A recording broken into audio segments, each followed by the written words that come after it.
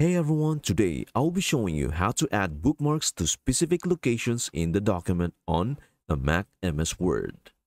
And here is how.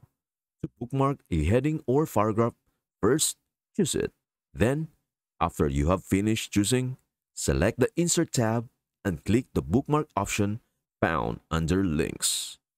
After that, the bookmark window will show up on your screen.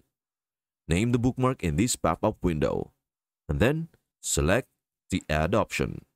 However, you may not be able to see it because bookmarks are set to be invisible by default. In the following section, we will look at how to make bookmark symbols visible. To view your bookmark symbols, select the Word menu, followed by Preferences from the drop-down menu. When the Word Preferences dialog box appears, select View, and then select Bookmarks. Then, close the dialog box. Brackets will indicate the section that you have bookmarked. Bookmarks are useful when working on a document with multiple pages.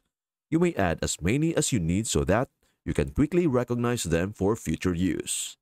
The window will display all of your bookmarks when you click on the bookmark option once more after adding multiple bookmarks. For the sake of this tutorial, we have only inserted 3 bookmarks. Simply choose the bookmark you want to go and click the Go To button. Similarly, to delete a bookmark, select it and click the Delete button. This is how you enter bookmarks in Word. I hope this helps. Thank you for watching and we will see you in the next video.